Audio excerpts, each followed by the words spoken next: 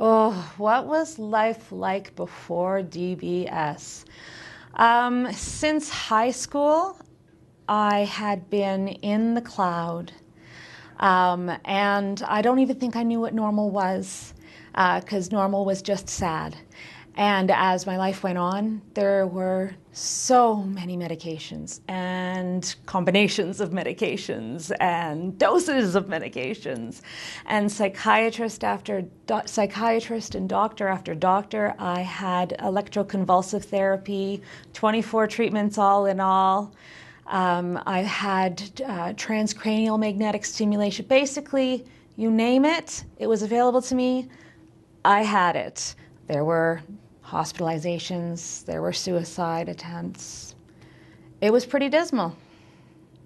Why would I consider putting something inside my brain and turning the battery on?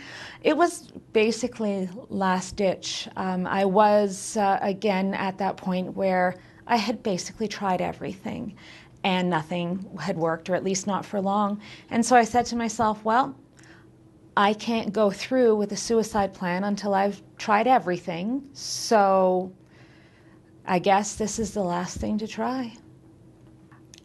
I didn't think it was going to work. Life now with deep brain stimulation, I truly didn't think it was going to work when I started. I mean, I was depressed, so everything was negative and whatnot. I didn't even know life could be this much, because I'd just always been depressed.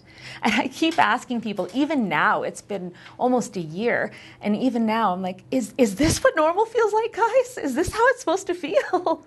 Because I've never experienced it before in all my life. I can take it more in stride. Do I still, stuff happen and I freak out and I cry and I go and I eat Starbucks cake? Yes, I do. I'm told now that's normal. I'm told that that's a normal reaction to extreme stress. So yeah, I'm able to cope with it. Stuff doesn't get me down and keep me knocked down. I'm not going to say I don't get sad or I don't feel stress or I don't get anxious. I do.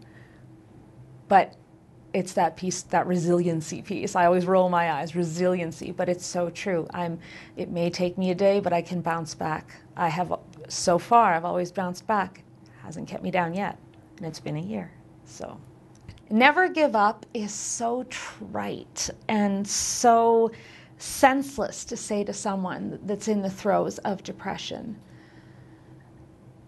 But I gave myself kind of the edict, well, never give up isn't going to happen, but don't give up yet. Try everything.